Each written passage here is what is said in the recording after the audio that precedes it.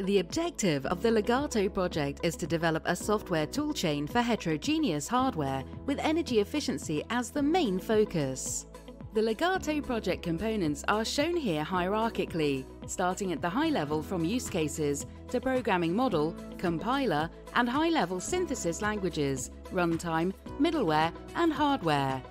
In this video, we will focus on the heterogeneous LEGaTO hardware, which supports arbitrary combinations of CPU, GPU, and FPGA microservers, representing all major compute architectures. In order to optimize the different use case applications in LEGaTO, different domains from IoT to HPC need to be covered. Using a microserver-based approach, we can configure the optimal hardware among the cloud, edge, or embedded domain, depending on the targeted use case.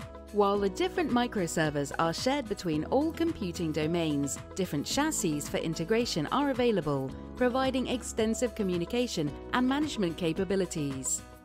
The LEGaTO Edge Server was completely designed and built in the LEGaTO project. It uses a modular microserver architecture like the Rexbox servers, but focuses on edge and embedded applications. T-Rex supports up to 3 microservers in a 1 RU enclosure.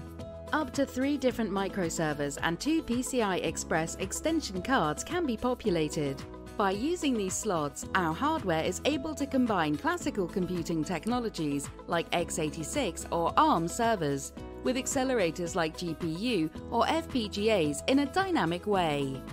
The Edge server integrates a 40GB Ethernet backbone as well as a high-speed, low-latency communication infrastructure based on host-to-host PCI Express between the different compute nodes and peripherals.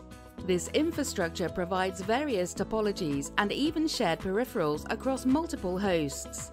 In contrast to traditional PCI Express switching, not just communication to peripherals, but also direct host-to-host communication is supported. For more information, visit our website and follow us on LinkedIn and SlideShare.